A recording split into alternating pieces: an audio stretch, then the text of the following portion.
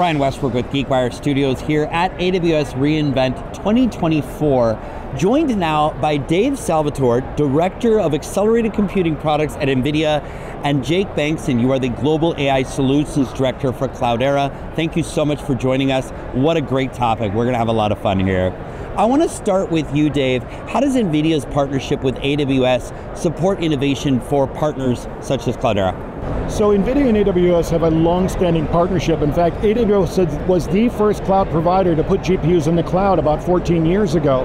And we've been innovating together ever since. We're both very engineering-driven companies, and innovation is in our DNA.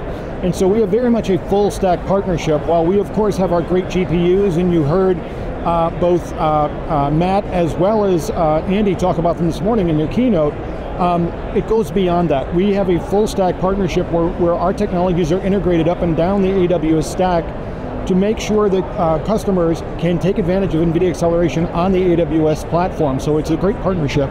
And I love that you're talking about GPUs just 14 years ago being the first to do that. We think back now and we think, how would you not have GPUs in the cloud platform this day? And speaking of cloud platforms, tell us about how that partnership has really helped Cloudera. Yeah, so Cloudera right now is leveraging actually a lot of the NVIDIA services. The big one for us is we've built our new AI inference service on NVIDIA Nim microservices. And so this allows us to get access to highly optimized versions of open source models directly within that service. So we have customers like Mercy Corps is a customer of ours that has about 6,000 humanitarians across the world. And they have a lot of use cases that they're trying to solve. And a lot of those use cases can be solved using like AI or ML methodologies, but they're just unaware of them. And so we actually built a solution for them where we've taken their entire knowledge repository of all these use cases. We put that into a vector store, and we've used retrieval augmented generation, RAG, along with this optimized model. So we're actually using Mistral 7, or Mistral, a 7 billion parameter version of that, to be able to deliver that. So this is a use case that we built in about 6 weeks. This really made it possible for all these humanitarians to have access to be able to know what services they can use within the entire governing system. Lots of services, lots of great technology, but what is the human impact to that? Obviously we know what Mercy Corps does, but how does this technology enable them to complete their goals? It makes life really easier for them. So if I'm a humanitarian worker and I just want to be able to solve these problems, to be able to make the world a better place, I don't want to spend all my time Googling different ways to do it. I want to know things that have been successful for others within the company. And that's what this application allows them to do, is taking that information, making it accessible to them. It was very easy for us to build with the NVIDIA Nim microservices. And tell us about that process. How did you go about building these things on the AWS platform? Yeah, so the AI inference service was built around Nim microservices, so it makes it one-click deployable within the Cloudera platform. And then from there, it was really just building a lot of the application around that so that we could ask questions of the model, we could pass in the similar information found within the vector store to that to be able to get the relevant information to the end user. And Dave, add to that the NVIDIA layer. Obviously, we're at a great success story. How did NVIDIA contribute to that? So, Jake touched on a number of things. Our Nim microservices are a huge enabler to make it much easier to deploy these models.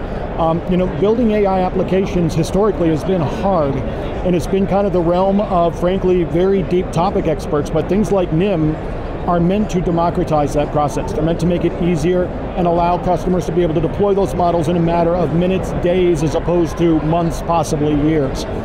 Back up in just a little bit, bring us into the Nim journey. What did that look like? Where did that come from? How is that been? It was born of a recognition that ease of use is an important value driver, right? We love performance at NVIDIA, and we build amazing infrastructure to enable great performance for generative AI. With that said, that's only useful to the extent that it can be deployed. And be deployed easily, because not all organizations have deep expertise in generative AI. It's a relatively new field. And so in order to bring that expertise and essentially package it, containerize it in such a way that many more customers can deploy these models and get value from them was one of the main goals of Nim. Now, Nim is a product, Nim is a technology being deployed on the AWS ecosystem. How does this help bring new customers and opportunities maybe in examples, maybe in the different areas, but how are you bringing new opportunities to AWS with Nim? It's a great question. So one of the things we're doing is we're actually building on the initial Nim offering with something we call blueprint agents, which are very use case specific implementations of NIMs, which make it even faster to deploy these models and use them for very specific use cases. We initially started with about a half dozen specific use cases, and now we're going to grow that over time. Particularly as we head into the new year, we'll be growing that into many more of these very specific use cases to allow customers, particularly those who are relatively new to the field of Gen AI, to be able to more quickly and easily deploy those models. It's about making it easier, it's about making it more simple. Now, Jake, I have to ask you, what are you looking forward to in your partnership with NVIDIA and also AWS? What's next? What's on the horizon? I think we're early on in that AI inference service being released. That was only released about a month ago. And for a lot of it right now is just seeing where our customers take that. We're an enabler for a platform. We're allowing our customers to build things with that. It's exciting to see how fast it is people can get to production with this. What we saw in the past early on in the generative AI craze was how hard and difficult it was to get a model hosted in your environment. Right. You could work with like an OpenAI or someone else that is hosting the models, but if you wanted to work with an open source model because you had privacy concerns or cost concerns, it took a while to be able to do that.